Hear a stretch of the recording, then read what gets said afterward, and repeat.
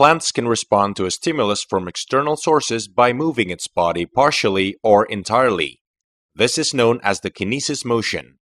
We can find plants' motion which is caused by external stimulus in the movements of a sunflower. In the morning, the sunflower orients itself towards the direction of sunrise. At noon, the sunflower will orient itself vertically. This sunflower motion is called the tropism motion, and its direction of motion is affected by the direction of the stimulus.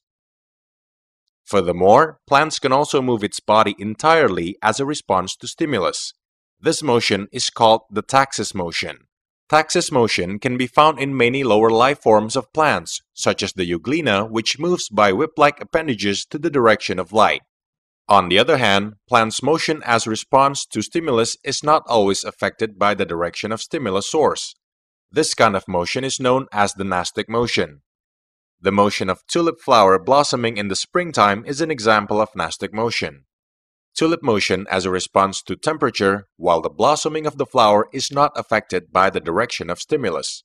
Thereby, kinesis motion can be categorized into three types, that is, tropism and taxis, which are affected by the direction of stimulus, and nastic, which is not affected by the direction of stimulus.